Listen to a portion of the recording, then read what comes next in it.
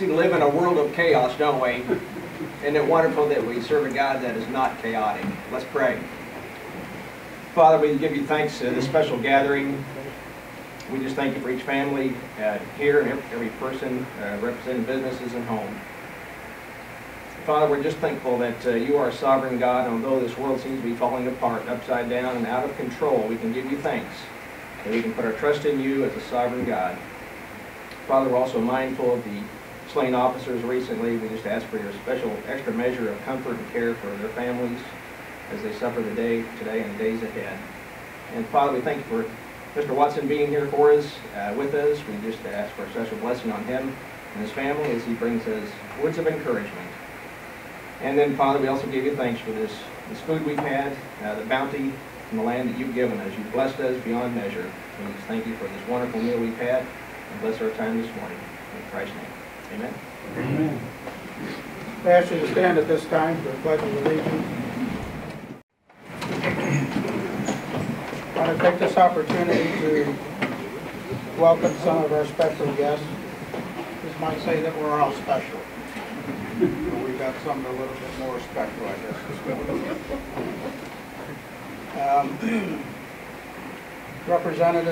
representing Senator Moran, Bill Mays. I don't know if Bill's here. There he is back there. Welcome. Representative Blaine Finch, and I believe Blaine's in the back. City manager, and you can recognize him, he has the crutches.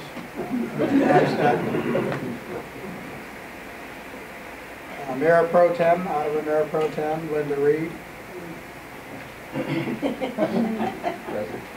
Commissioners, Emily Graves, Blake Jurgensen, Mike Skidmore, and I don't think I saw Blake. County Administrator, John Holmes. County Commissioners, Roy Dunn, Rick Howard, and Randy Renaud.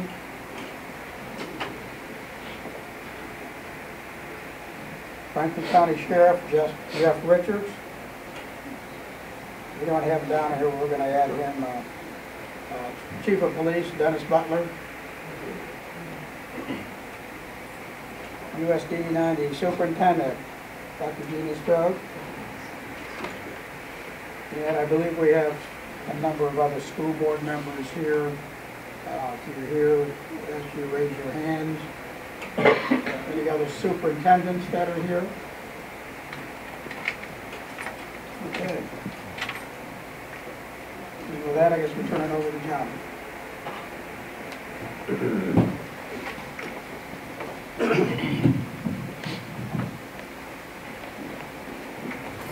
Well, good morning, everybody. Is that better on the microphone? Can you hear me at the back of the room? Really appreciate the work Richard Jackson does with the Legislative Action Committee, and you can see his committee that's listed in the program, but they do a good job in keeping our community informed of legislative issues and also candidates that are running for our elected offices. I'll just stay at the beginning and I'll remind you at the end that on July 27th, the committee is hosting a Meet the Candidates night at the Goppert Center. For any candidate that is running to have, it'll be informal conversation. It won't be the back and forth questions like we've had before, because we don't have a lot of primary races in our county this year. So we'll probably do a more formal forum at the general election. But this term of the election on July 27th, we're going to have a meet and greet. So I encourage you all to come to that. I have the unique privilege of introducing our speaker this morning, and I'm going to go through his formal introduction. Dr. Randy Watson began serving as Kansas Commissioner of Education in July after being named to the position by the Kansas State Board of Education in November of 2014. During his 34 years in education, Randy has been a classroom teacher in the high school and at the university levels, and as an administrator at the building and district levels. Most recently, he served for 10 years as superintendent at McPherson Public Schools, USD 418. Randy holds a bachelor's degree in history, a master of science degree in secondary administration, staff supervision and staff development, and building level certification, and a doctorate of education in secondary administration, school law, curriculum development, and instructional leadership and district level certification. As the state's Chief Education Officer, Randy provides leadership to the Kansas State Department of Education in carrying out the policies and programs prescribed by the Kansas State Board of Education, and in ensuring that oversight and support is provided to assist Kansas schools, educators, and students in achieving their goals. But now, anecdotally, I'd like to add a few things. I first had the opportunity to meet Randy Watson in 1999 when we went through Leadership Kansas together, and we were just kind of discussing that summer where we had the opportunity to travel across different Kansas communities. As then we considered ourselves young. Of course, we still do, actually, and we wondered when we crossed the line, because I never did see the line. But we enjoyed talking about the issues that face our state, and you know, a lot of the consensus that came from that discussion that summer was that, you know, in state government we have the responsibility to provide transportation and a way to move goods and services across the state. And we have the responsibility to take care of a certain segment of our community that aren't going to be able to care for themselves. But most importantly, we have the challenge as communities to educate our children. And even then, Dr. Watson was inspired and challenged by education, and you could tell he was going to go on to do great things. And it did not surprise me when he was named chief educator in our state. Dr. Watson was the one that taught me that there is no fear in McPherson. So it's with great pleasure that I have the opportunity to introduce my friend and the Kansas Education Commissioner, Dr. Randy Watson.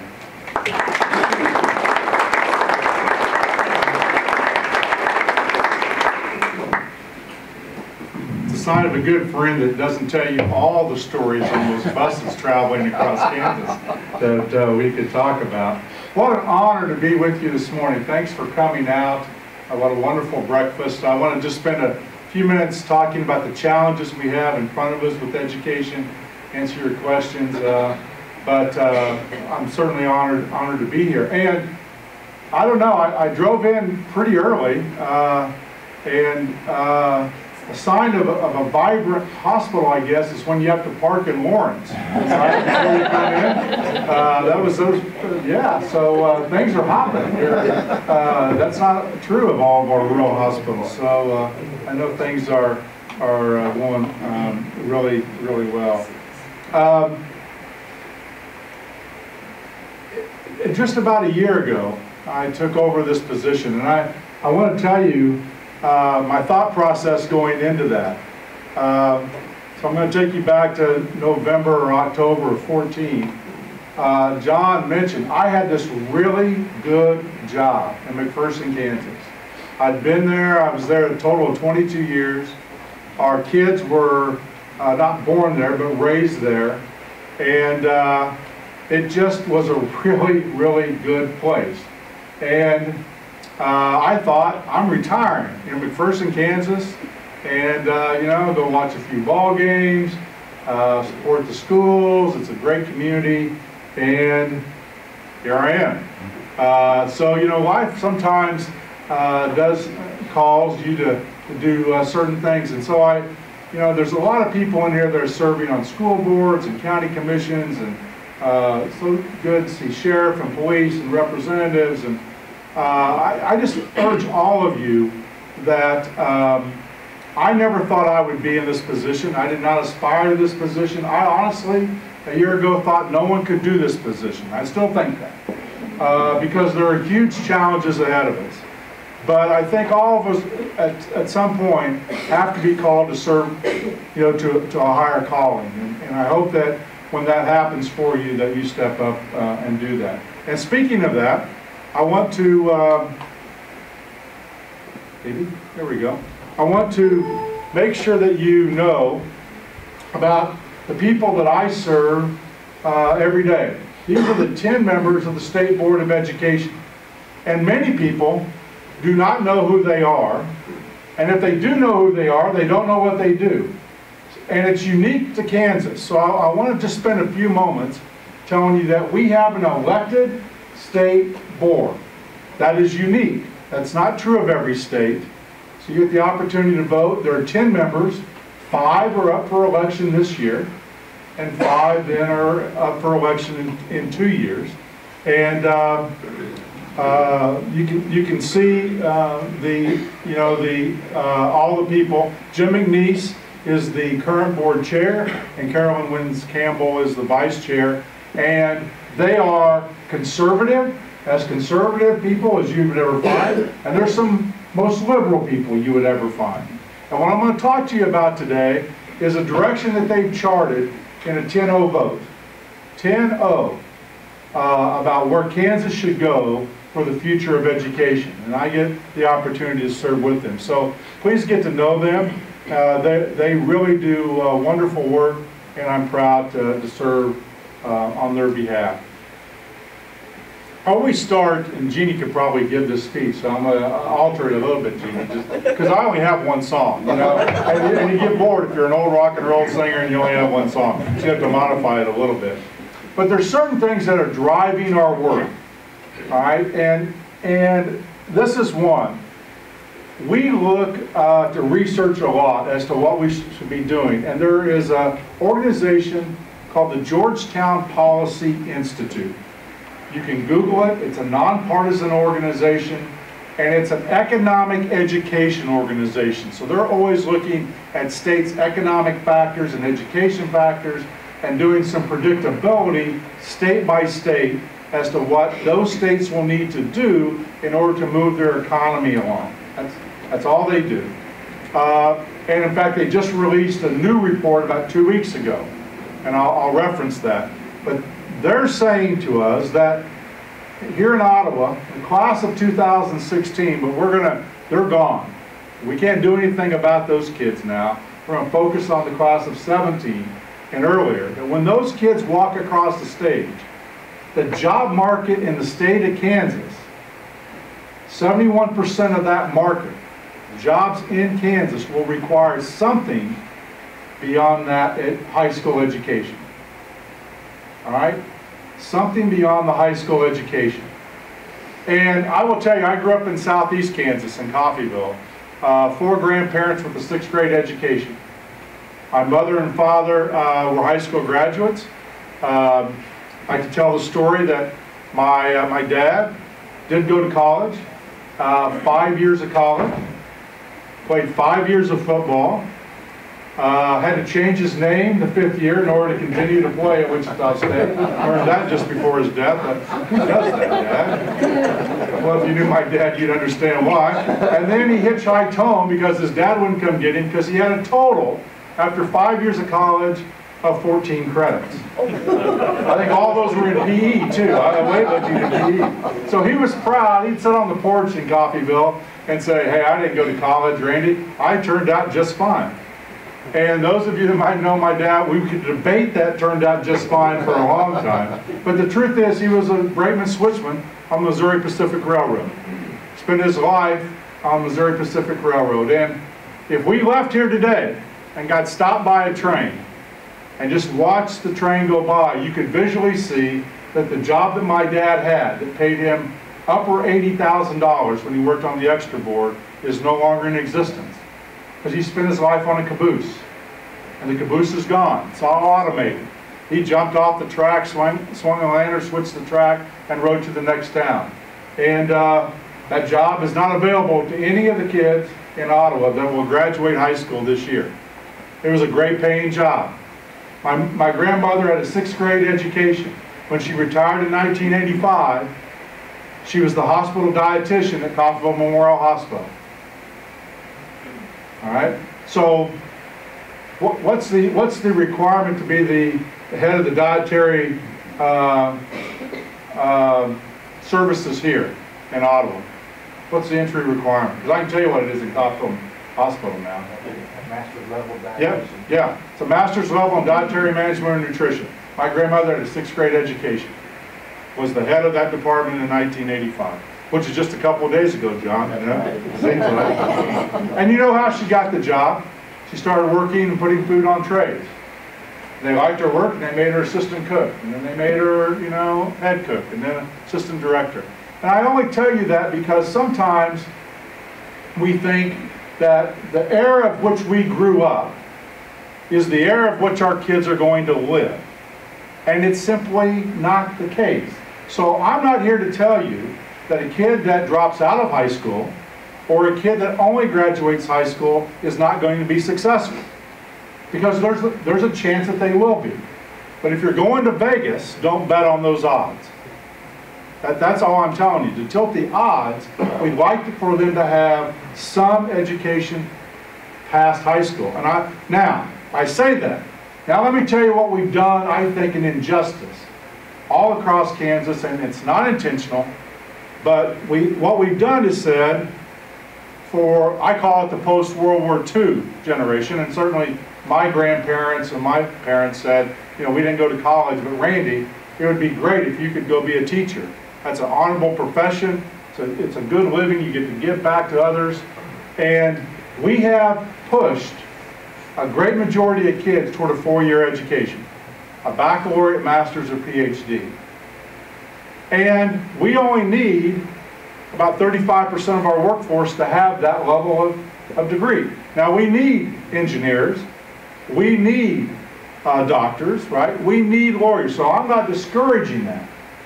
But when you look at a graduation class across Kansas of, let's say, 100 kids, and our high school graduation, to graduate from Ottawa, or graduate from Coffeyville, or Topeka Seaman, is 4 years of English, 3 years of math, 3 years of social studies, 3 years of science, a unit of fine arts, a unit of PE, and some electives totaling 21 to 29.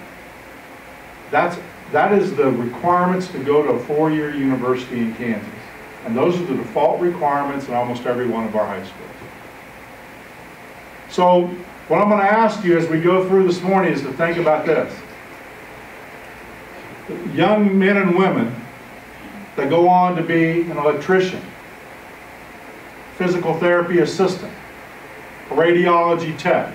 I'll come back to that one here in a second. A welder, a plumber, an app developer.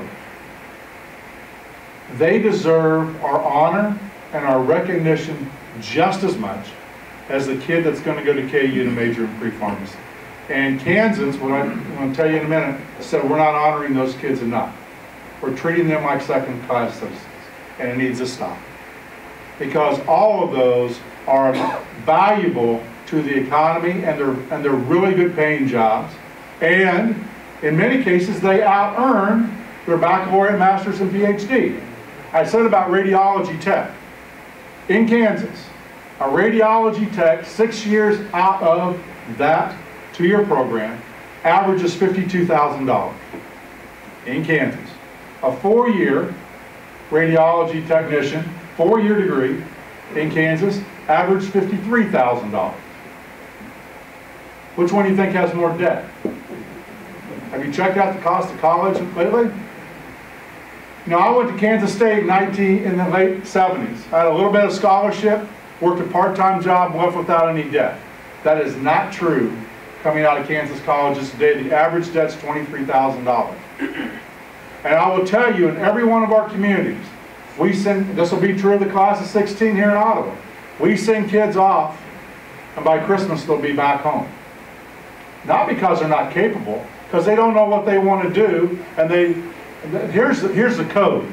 Here's the code. Ask any child in the class of 17 or 18 or 19, what do you want to do? And if the answer is this, I'm going to college. You know they don't know what they want to do yet. That is code for, that's what I've been told to say. I'm going to college. And we just need to talk about that and focus on that. So we've got to do better helping every kid find what their passion is and how we're going to go about doing that. So John mentioned, I agreed to take the job in November of 14. I was Superintendent McPherson, and I asked them if I could wait and come on board in July of 15 because I needed to finish out that school year. So I had a lot of vacation time built up, and I took it and decided to tour the state with Brad Nuenswander, and we were going to find out what Kansans wanted in a new education system. Amazing, right? We go ask Kansans what they want. That's what we did. And we went to 20 different sites across Kansas, and we simply asked 3 questions. What is a successful 24-year-old in Kansas? What does that person look like? If you were to imagine success in a young person in Kansas, how would you describe that person? And we heard some great things. We want to be happy and successful and not living in my basement, and all of these things about what people want in success. And then we simply ask the second question. All right, if that's what we think is success, then what is K-12's role, if any, in developing that person? And then what is higher ed's role, if any, in developing that person? Those are the 3 questions. And I wanted to share with you what over 2,000 Kansans told us. They said 23% of the responses said they better have some academic skills. They better know how to do some things. It's important to do that. 70% though of those responses about what makes up successful people were non-academic in nature. They have character. They show up to work on time. They're persistent. They set goals. They give back to their community. A lot of what we call conscientiousness skills. 70% of responses of over 2,000 Kansans told us that. 3% said you have to be healthy, mentally, physically. Again, 2% said employed. Just please have our kids employed. Having a 28-year-old and 22-year-old, I can verify that's an important goal, right, in life, is when they're employed. And 2% said some kind of credential. But the vast majority of responses were of the non-academic skills. But what we noticed, and we came to groups like this, is that we did not have very much business participation. There are a lot of parents, there are a lot of educators, there are a lot of higher ed, but we didn't have a great deal of business participation. So I called Mike O'Neill, the Kansas Chamber, and I said, we'd like to go back out. Brad and I'd like to go back out. And we would like to work with the local chambers of commerce, like here, and we'd like to come out and talk to business leaders in the community. So we went back out on the road to 7 different communities. And I got to tell you a little story. We were in Kansas City on this first tour, and the TV station, I don't remember which one, came up and said, well, we understand that you're going to Oakley and Sublette and Dodge and Coffeyville. Why would you do that? And I looked at her, nice young lady. I said, where do you come from? And she said, what do you mean? I said, where did you grow up? New York. I said, well, this is Kansas and this is what we do. We go out and talk to people and find out. And so we went back out and asked business the exact same questions. Business leaders from as large as Spirit, Hallmark, to mom and pop shops. All right? Business leaders, 7 different communities throughout the state, asking the same question, and this is what they told us. I was studying in Lawrence, in fact, with the head of a construction company, and he said, Randy, let me tell you, I just hired 2 young people, $20 an hour to start on our construction crew on Monday, and this was in the middle of the week. He said, on Monday morning, we're 8 o'clock, they're not here. And one shows up at 8:24, one shows up at 8:30. I said, gentlemen, we got to get on the truck, we got to get out to the work site, we got work to do. And he said, I was fuming.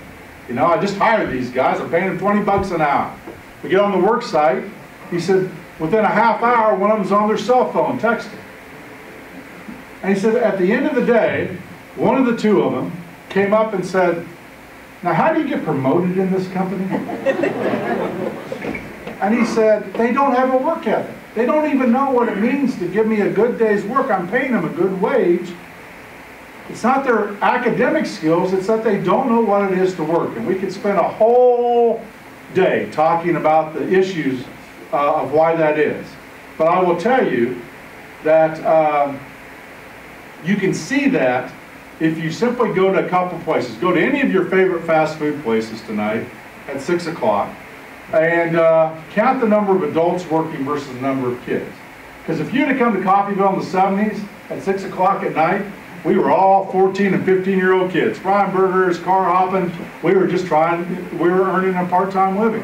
Go today and you'll find in fast food today in Kansas, that ratio is 5-to-1, adult to kid. I had a paper route. You know the Stingray bike? You guys, you can envision it, right? Get up early, paper route. Well, I still take, in McPherson, we still have a home there, take 2 daily papers. Salina Journal and the McPherson Sentinel. The Salina Journal is delivered to me via car at about 5:30 in the morning by a 50-year-old gentleman. And at night, a 50-year-old gentleman on a bike delivers the McPherson Sentinel, not a kid. So what once was almost entirely a kid market has been taken up some by adults. So we've got to work on what does it take to be employable? What's it take to have those skills that are going to do that work? So we took all of this information, the largest qualitative study ever done in Kansas. Kansas State University helped us with the analysis of this, and the state board that I just mentioned earlier said, we're going to raise the bar beyond anything anyone's ever seen. We're going to lead the world. Now, I kid my counterparts in Nebraska, Oklahoma, Missouri. I love Joy in Oklahoma. I say, you know, Joy, we don't care about you. We're going, you know, we can already whip Oklahoma. It's not a big deal. We're going straight to Finland and Singapore. We're going to annihilate them. In the success of each student. The success. Now I want to ask you, how many of you in your own family have more than one child? Raise your hand. Have you ever, across the table from your spouse, well, maybe over dinner, looked at him and said, where did this one come from? Right? Because you think, hey, okay, we weren't very smart on the first one, right? We were making it up, you know, there's no point. But by the time the second or third, we kind of, you know, what happened? We were getting better. And think about that in an elementary classroom of 25 kids, or a middle school of 400 or 500 kids. Every kid is different. And we have a system called school that is highly successful for somewhere between 70 and 90% of our kids, depending on the level of poverty. It's extremely successful. But what we have to acknowledge, just like when you work with your own kids, you know, I have a 28-year-old daughter who, the older she gets, I find out she's very adverse to change. Right? What is she? She's an elementary art teacher. Well, we're teachers in our family. She coaches volleyball. Well, she played volleyball. She lives 60 miles from home in Great Bend, from where she grew up in McPherson. And I think that's what her life will be. Nothing wrong with that. Perfectly fine, but it's very kind of tightly controlled. My son, who's on the autism spectrum, all right, comes to us and says, hey, Mom and Dad, I got an idea. I think I want to be an animator. What? Like, get a real job. What is an animator? Where do you do that? You don't do that in Kansas. You can't do that in Kansas. He says, I know. I want to go to Savannah. That's in Georgia. And go to school. Well, here's the deal. My son would come home after school and go to his room. He never went to prom. I couldn't even get him to go to a ball game. Why? Because he didn't socially want to do that. That was his disability. He didn't care to socialize. And now he tells us he's going to Savannah, Georgia. And Debbie, his mother, and I looked at each other and said, there's no chance that this will be successful. There's just no chance. Change is hard on him. There's no way. 4 years, last year, he graduated with honors from Savannah College of Art and Design. And if you're into crazy adult animation, there's a cable channel that I refuse to watch, FX, and he is right now just finished a pilot series that will air in September for FX. Right? Makes more money than his sister as a teacher. All right? So what I'm saying is we have to look at each child and we have to maximize their success. And here's how we have to do it. We have to sit down with families and kids and try to figure out this puzzle called life, right? What are they interested in? What's their passion? How can we help move them to what they want to do? And whatever they want to do, show them the positives and the negatives of that field or that career and help them move toward that. If you want to be a diesel mechanic, go be a diesel mechanic. It's an honorable job. No, I was with a group of people, we were working on career and tech ed, we were having this discussion. And I will tell you, this is exactly the problem we have in Kansas. And a lady, this is in a group of people talking about the career exploration of every kid. And the lady stood up and said, "You're right, Randy. I tell my children all the time, you do not want a job with your name on your shirt." Well, there were 4 people with their names on their shirts in the audience. Very successful. You know, the fire chief, and we had an electrician, and of course she tried to back off of that statement. That is the mentality too many of us have about what the honor of work is and should be. I have a doctorate in education, but a 4th of July weekend, my air conditioning stops working. And I noticed it. My wife thinks I keep it about sub-zero in the house. So she was like, "I think it feels pretty nice." Well, it's about 85. And so, what I do, I go downstairs, the thing's humming. I check the filter, I check the breaker, looks good. I go outside, it's circulating, looks good. Come back in, its temperature's going up. So I clean the outside unit thinking maybe that's it. Nothing, it's still going up. So I call my friend in McPherson, had their kids in school, my local HVAC person, and his wife answers the phone. It's the 4th of July weekend. And I explain my dilemma, and I can hear her yelling, "Hey John, it's Randy. His air conditioning is not working and he wants you to come over and fix it. This is going to cost him a lot of money." That's exactly what and it did. So he came out, and the fireworks were going off in the neighborhood, and it was a little fuse in the unit that shorted a little wire. He fixed it. $350 later, it's cooling my house. But I want you to think about this. At that moment, on July 4th, 2015, who's the smartest person in the room? Me or him? Him. It's not about this prestige that someone that goes and becomes a lawyer is smarter than someone who goes and becomes an app developer. It's just a different type of thing that we're looking for. So the success of each child. Academic skills are important, but so are some others. So here's our definition of a successful high school graduate. You'll see 5 areas. Academic preparation, that can be measured on a test. Yes, you have to study, be able to read and write. Cognitive preparation, that's a little different. That's can you think and problem solve. So I'll ask you this. Have you ever known someone that had a lot of degrees, they were really smart, and yet they get lost in town every day? They can't find their way, right? They just don't seem to have any common sense. So how's that cognitive preparation and problem solving? Technical skills. Can you use a tape measure? Can you count back change? I'll go back to the Sonic drive-in. By the way, we have a Sonic in the Ooh, it's 2 to 4. It's happy hour at Sonic. Today. I know this. Half-price drinks. And show up today, half-price drinks. We went for the Sonic. And whatever your bill is, $6.13.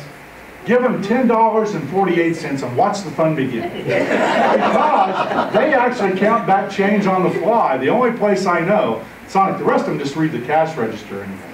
So if you only want to know if kids can count back change or adults can count back change, go to the Sonic and mess with them a little bit. Employability skills, show up to work. A year ago, this year, there was a wonderful article in Sports Illustrated about a young man from Kansas named Jordy Nelson. You may have heard of him. He catches footballs for the Green Bay Packers. And he grew up in Raleigh County. And the article was about a receiver for the Green Bay Packers that base salary is $14 million a year before bonuses. And the article was about what? Did you read it? It's about what Jordy did every summer, which was what? Came back to Raleigh County and worked on the farm. And the author, the writer of the article, couldn't believe why someone making $14 million would do that. And you know Jordy's answer. That's what our family does.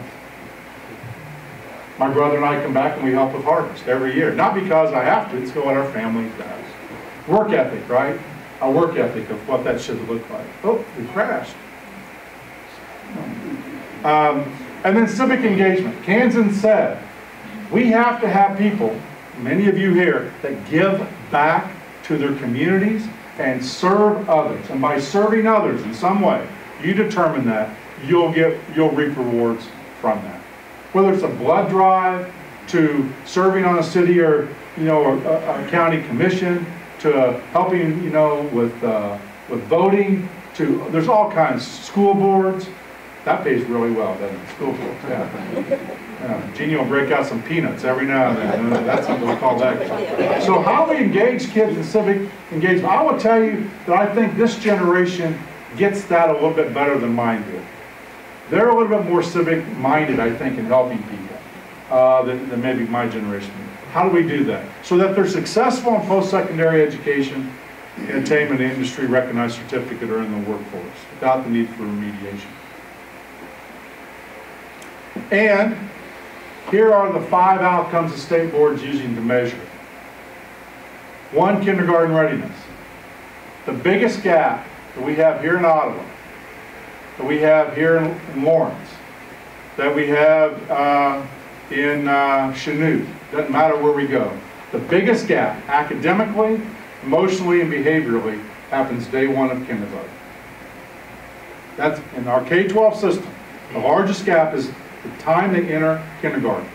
We will have kids this fall here in Ottawa that will show up kindergarten reading at 2nd or 3rd grade level. No doubt about it. We'll have kids that show up, know all their colors, can count over 100, can tell you about the experiences that they have, love to play with other kids.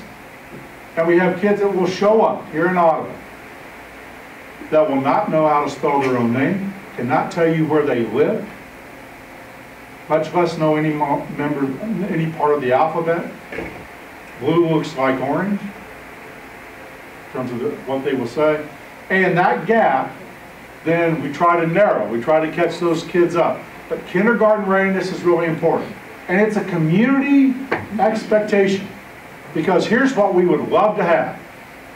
Every parent bring their kid ready for kindergarten. That's our aspirational goal. Every parent bring their kid ready for kindergarten. The second question, though, we have to ask is, what happens when it doesn't occur? And that's a community function. I just was working with some people in a Lutheran community, and they said, most of our kids go to a Lutheran preschool. Wonderful. Faith-based preschools are great. So you work with your community on your strengths and where you can help bring kids kindergarten ready. Maybe it's simply that that's already happening here in Ottawa because parents are taking that responsibility. Or how can we help parents with that responsibility? Second, individual plan of study. I mentioned that earlier. How can we help every kid find their passion? Going to college is not a career exploration. It's not, it can't be. It's too expensive. So, in my generation, I think everything kind of boils down to an Animal House quote. So if you're in that generation, you'll appreciate, right? When Dean Farber's saying, son, fat, drunk, and stupid is no way to go through life. And he's acknowledging John Belushi and the others. Because you remember that they'd gone to college and had a 0 GPA.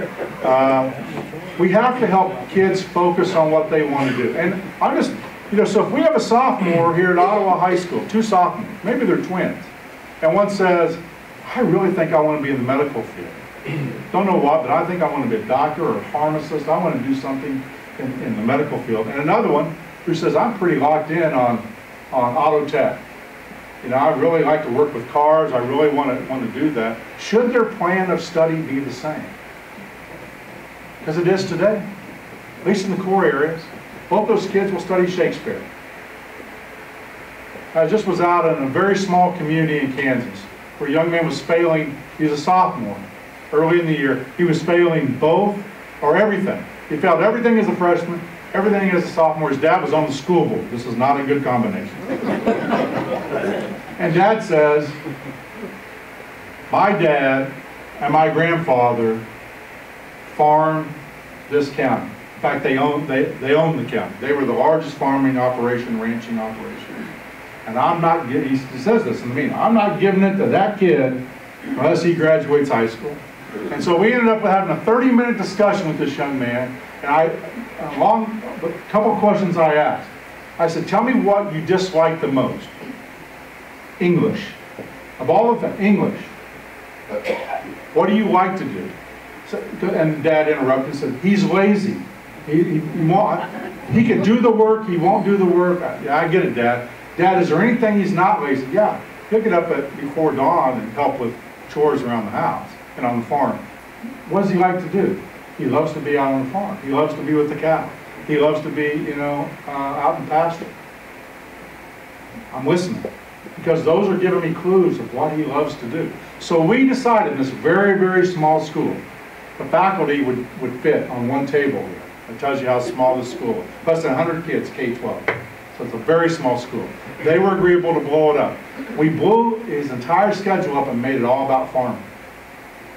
He had to present to organizations like this his plan for taking over the family farm when he does. He had to calculate, am I going to put more into pasture? Am I going to put more into cattle? Am I going to put more into cropland?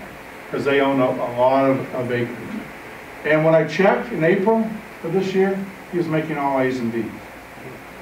Because we found what interested him, which wasn't studied, something he could see no interest when he wanted to go back and own that farm that his dad, grandparents, and great-grandparents had done.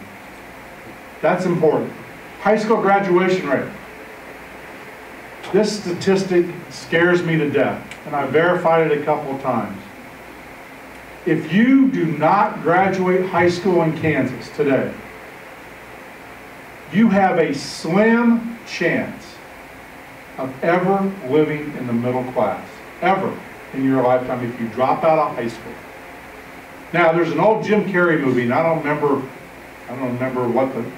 which one it was, but when he was presented with a very slim chance, and he said, so I've got one, I've got a chance?